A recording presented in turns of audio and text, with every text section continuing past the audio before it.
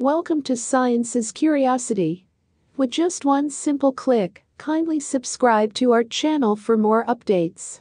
Ukraine President Volodymyr Zelensky announced lately that the symbol of his nation's pride will take to the skies again.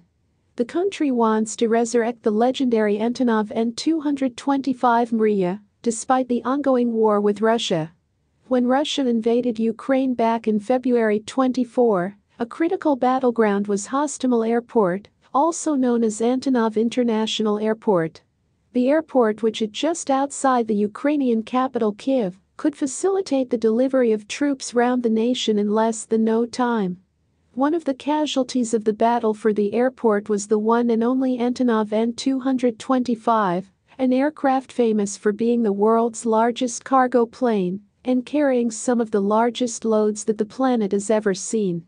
Ever since the aircraft was destroyed, the country has been finding out how it could bring the aircraft back to life. Zelensky, along with the aircraft's caretakers, believe that seeing the Mriya, Ukrainian for dream, fly again, would not only be a giant middle finger to Russia, but honor the pilots killed in the war. The Antonov An225 Mriya is a Soviet-based plane and didn't start its life as an international cargo transporter. Instead, its original purpose was very different: carry rocket boosters and space shuttles for the Soviet space program. The Soviets originally planned for a whole fleet of An225s to be used to carry spacecraft and rockets, and as a mobile launch platform.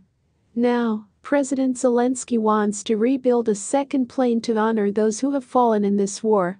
This is a question of the country's image and all the excellent professional pilots who died in this war. To build a MRIYA for the sake of the memory of heroes is the right state position. It's unclear how long it will take to see a Mriya fly again. The Ukrainian defense industry conglomerate and owner of Antonov, Anprom, said to rebuild Mriya would take $3 billion in 5 years, and Ukraine expects the money to come from war reparations. Kindly subscribe for more updates.